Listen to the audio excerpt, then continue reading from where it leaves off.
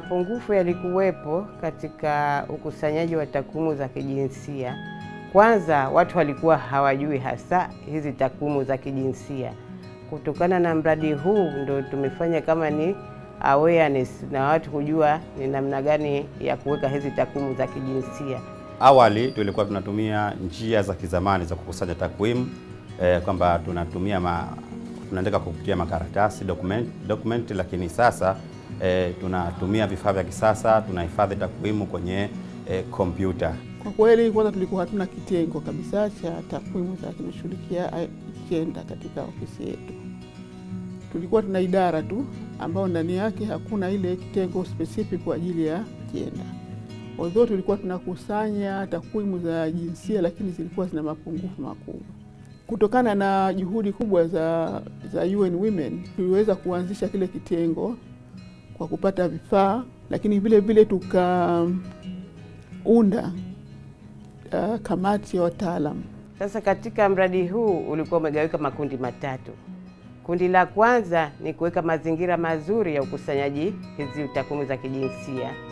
Kundi la pili ni ukusanyaji wa hizi takwimu zenyewe za kijinsia.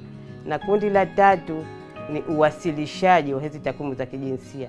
Kwa sababu gani? Huwezi ukakusanya tu data tena ukakaa nazo kwenye draw au kwenye kompyuta yako. Kwa hivyo ni lazima mwisho uwasilishe na zitumike.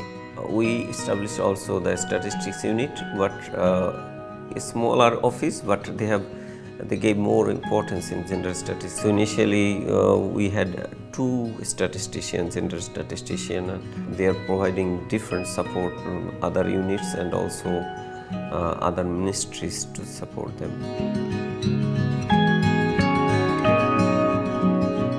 Mradi kusema kweli umenisaidia sana, kwa sababu mwanzo mimi mwenyewe binafsi nilikuwa siweki na zile taarifa kijenda, lakini mradi umenisaidia kwanza kujua hii uzalishaji ule wa data.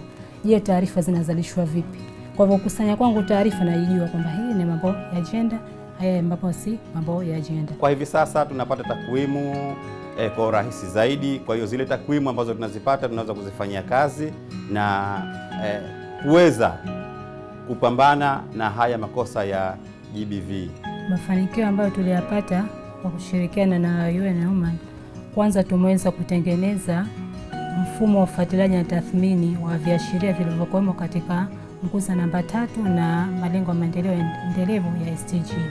Hizi takwimu zinatufanya sisi tubadilike katika utendaji wetu, na moja mambo ambayo tumebadilika, tumegundua kwamba kuna mapungufu katika jamii. Elimu haijafika vizuri ya haya makosa ya udhalilishaji na ukatili kwa watoto. Kwa hiyo tunaendelea kutoa elimu kupitia hizi takwimu kwa jamii. So there is a huge interest from the national partner and they are seeking demand from young women to support at least some time more so they can stabilize their system.